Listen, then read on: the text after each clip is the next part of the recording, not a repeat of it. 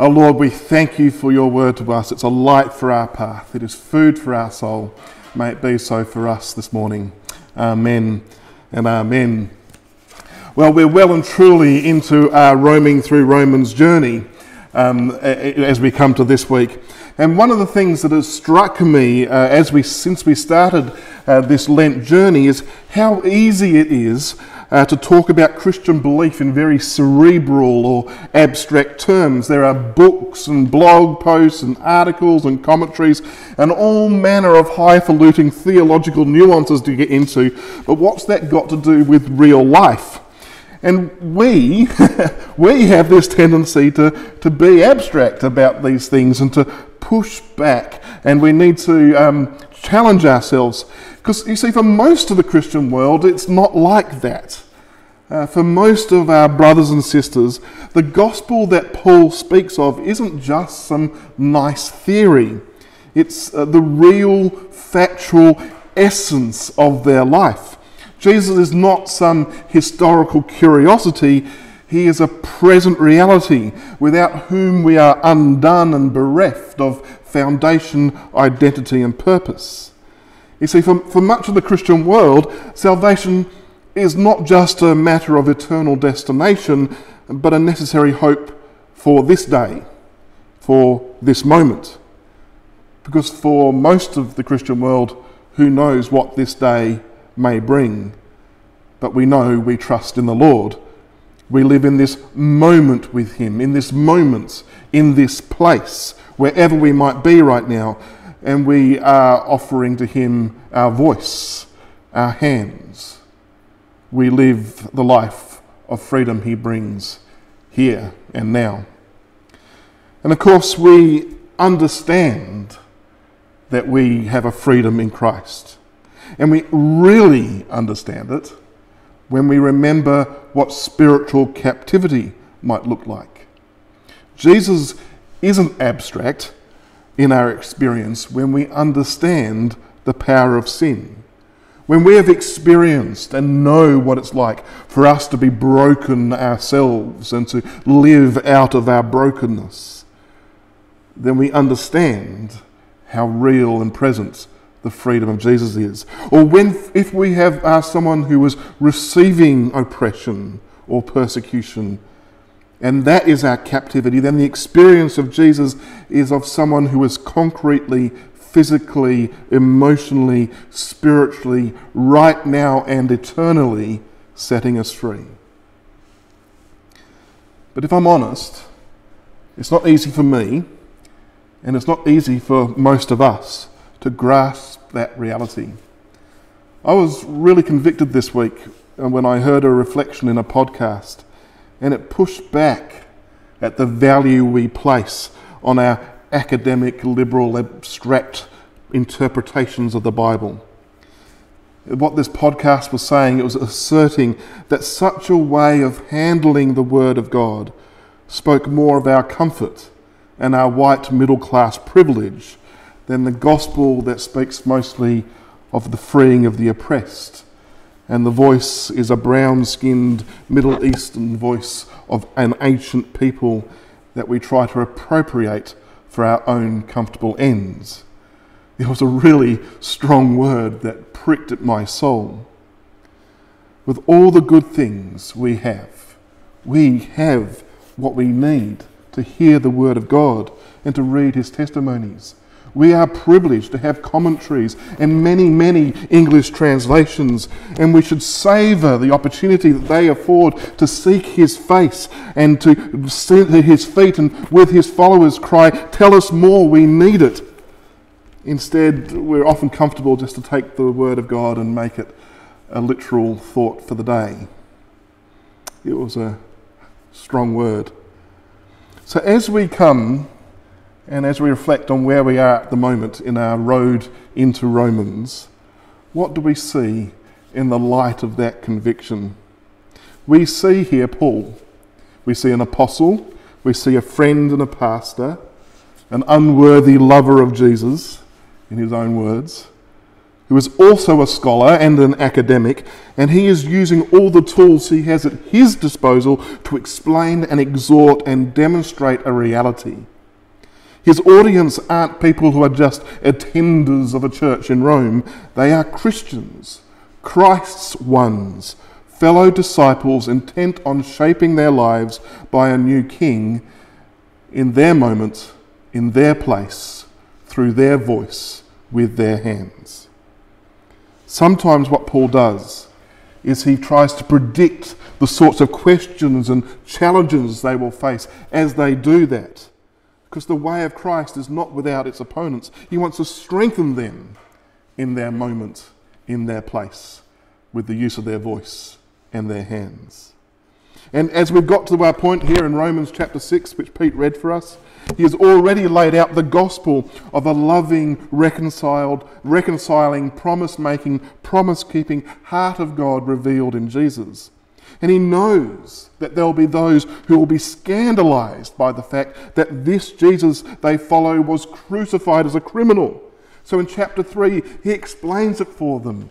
And he knows that there will be Jews who will be scandalized by how the Gentiles are being included and embraced by this love of God and by the Spirit of Jesus himself. And so he has shown us in chapter 4 and other places that the call of faith is grounded in the root of the Jewish family history in Abraham himself. And now in chapter 6, he's predicting another question. There are going to be some that think that his brothers and his sisters in following Jesus are choosing a cheap and shallow way of life. Maybe it will come as an accusation. If God is going to give you grace no matter what, you could just keep on sinning. What an easy religion you have. Or it may be a manipulation. Well, if God's grace covers all things, then you must accept me as I am no matter what I do. I can do what I want. And what he's in predicting this question, what he's seeing is the way in which there will be a twist given to the union-seeking, reconciling love of God. A miscasting of God's inclusive embrace. A grace so cheap that it puts no call on our lives and it puts no desire in our hearts about how we live in this moment, in this place, with our voice and with our hands. And so in this reading, Paul begins to answer that question, to resource them. And once again, what he's going to do, he's going to show us how this good news of Jesus springs up from the ancient roots of salvation history. Both here and into the next few chapters, what he's going to do is interweave his arguments and his themes and his thoughts around one of the most foundational moments in all of the scriptures, the exodus of the Israelites from slavery in Egypt. Because for the Jews, God is not some abstract theological truth. He is first and foremost the God of their history. He is the God who saved them. He is the one who heard their cries when they were captive in Egypt. He is the one who remembered his children. He is the one who intervened physically, who defeated an army for the sake of his little ones and drew them out into a promised land of hope and joy, out through the Red Sea and on through the wilderness. And for Paul, this is not abstract or theoretical. Without God, that fact of history, he and his people are still slaves. Or worse, snuffed out from memory altogether. Perhaps we should be pondering something similar. It's worth thinking about. Without God's intervention in your life, where would you be right now? Without the favour of God, where would this country be right now? How cheaply are we holding on to his grace and his favour? And you can see, as we pose those sorts of questions, why Paul might be bringing these Exodus themes into the question he's considering. Because the fact of the matter in the Exodus story, not only is there the freedom and the joy and the rescue of God, there is also a persistent part of the story where the people did hold God's grace cheaply. They were given freedom. They were rescued and redeemed. Their feet were literally on the soil of a different land, and their children were no longer being killed or forced into labour, and yet they grumbled and they complained. And when things got hard, they looked backwards to the comforts of their captivity. And when God's calling and leadership were not as they expected, they turned to idols, to abstractions that they could manage. Thanks for the freedom, God. We'll do it ourselves now. This isn't just abstract theory. For Paul, it's present truth. Many years after the Red Sea and towards the end of his life, Moses speaks to the next generation of God's people in Deuteronomy 5, and he makes it clear to them. It was not with your ancestors that the Lord made a covenant, he says, but with us, with all of us who are alive here today. The Lord has said to you, I am the Lord your God, who brought you out of Egypt, out of the land of slavery. Paul hears this story and knows that it's not just with his ancestors that the Lord made a covenant. It was him alive today. And it's why when we open the Word of God and receive it on its terms, not melting it down for our own protection, we realise it was not just to our ancestors that Jesus taught. And it's not just to our ancestors that his apostles proclaimed. This is God's words to us who are alive today. He is the Messiah, Jesus, who has rescued you and set you free. So can you see how it's working? Paul picks up this question of cheap grace.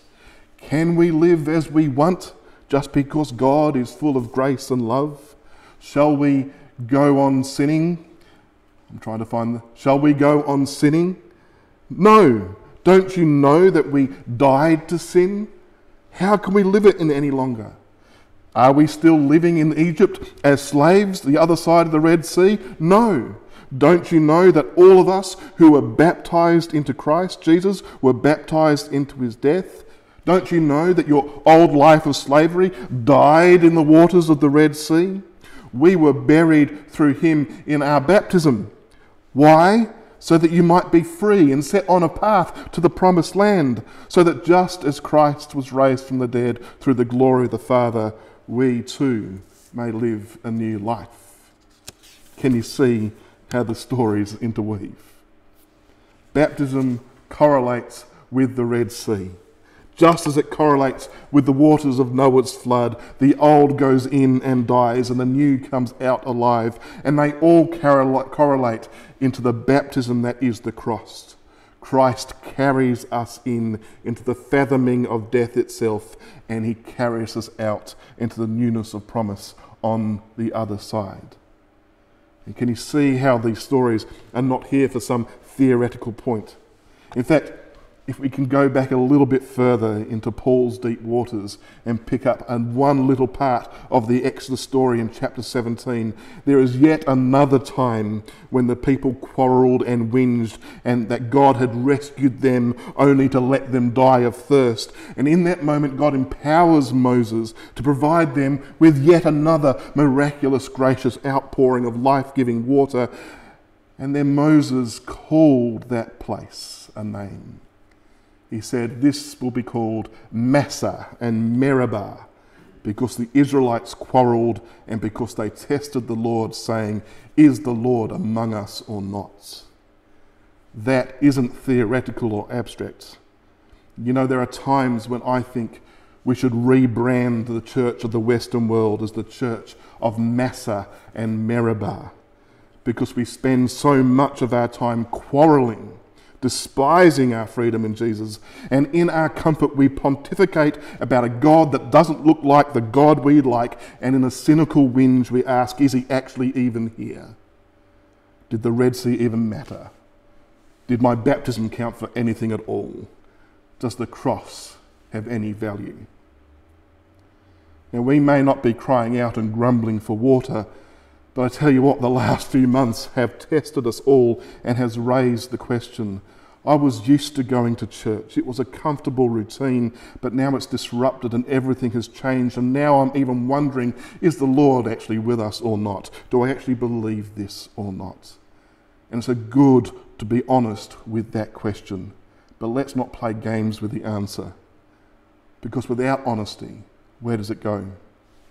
As soon as we posit that God may not actually be here in the room you're in with a real voice and a real heart, then we also, just like the Israelites, start to play the power games. And we don't form golden calves, but we form our philosophies and our frameworks and our worldviews and our spiritualities into a golden calf of our choice. And we even use the forms and aesthetics of Christianity to mould it. And we sometimes even call it Christ, reimagined the way we like. So Paul's exhortation is a deep-rooted one. Brothers and sisters, don't head down that path of cheap grace.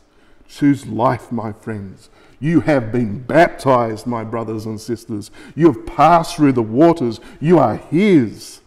You belong to Christ.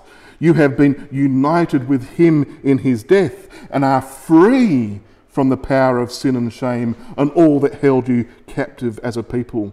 Remember where you stand now. You're on the other shore. We have a unity with him in his resurrection. Your old self, your idolatry died with him, so we are no longer slaves to sin.